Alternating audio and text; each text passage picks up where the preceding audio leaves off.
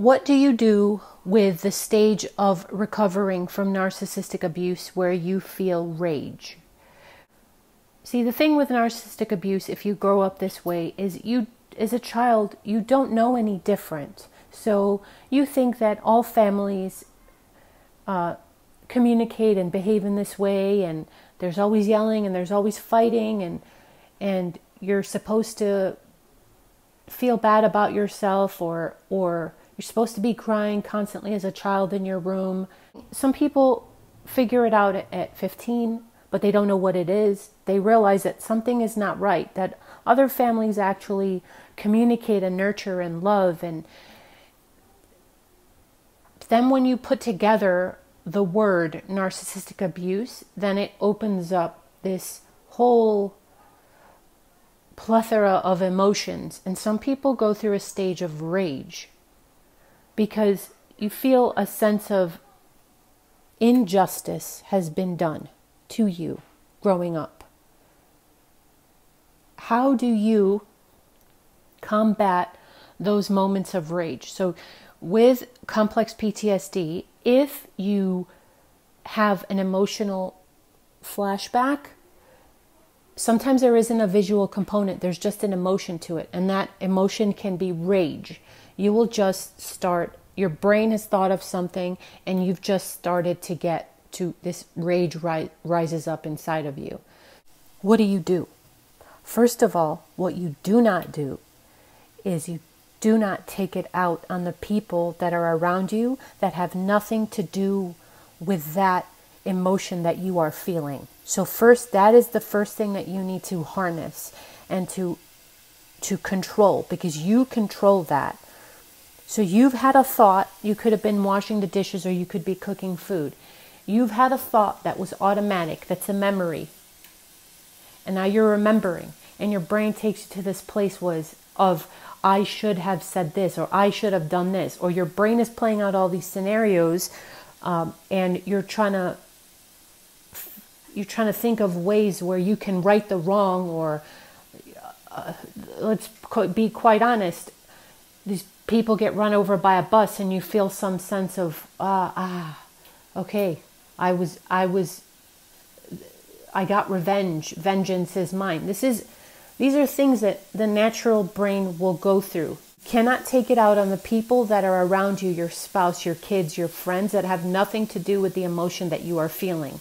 You are allowed to feel the anger most of us have to go through, because it is wrong, a wrong that has been done.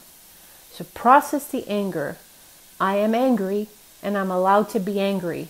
And what I went through is bullcrap, and I shouldn't have had to go through what I've gone through. But you did. Okay? Who are we to say we shouldn't have gone through, we shouldn't have to go through something? It has a purpose.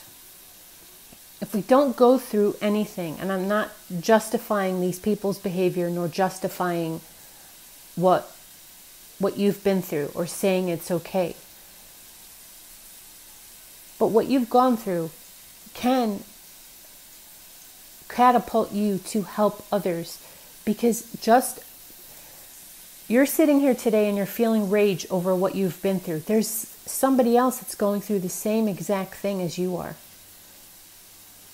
And somebody else sitting on the edge of their bed with a bottle of pills on the side of the bed.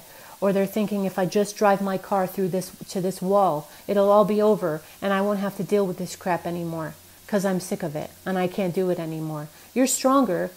You may be stronger than that person. You may be the person that's able to pull that person out of what they're going through. So when you're feeling that anger, allow yourself to process it. You can journal. You can write it down. Over time, I'm telling you, these emotions dissipate.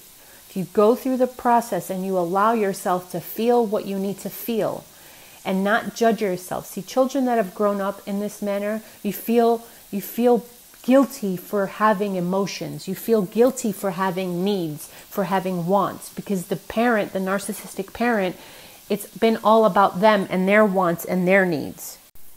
What if I told you that as a child you were allowed to have emotions? You were allowed to feel angry. You were allowed to feel sad or feel happy and to feel justified in those emotions. You had a right to have those emotions nurtured. And kids don't often understand why they're feeling what they're feeling. It takes a parent to sit there and to explain to them, this is the emotion, this is what you're feeling, it's okay to feel what you're feeling, and help the child process it. If you've grown up in a narcissistic household, that was never afforded to you. You weren't given that option. You were told, shut up, why are you laughing? Shut up, why are you crying? Shut up, why are you happy? Shut up, I'll give you a reason to be sad, I'll give you a reason to be happy, blah, blah, blah. You know what I'm trying to say. You weren't allowed to feel what you needed to feel. So, process your emotion. If you need to seek therapy, seek therapy. If you need to get into the Word of God, get into the Word of God. So He shows you who you are. He says, you're allowed to be angry. Don't act out in your anger. Don't sin in your anger. Go to Him to have Him help you process it. Have Him help you see them as He sees them. But don't take it out on the people that are in your present that have nothing to do with your rage. You control your emotions.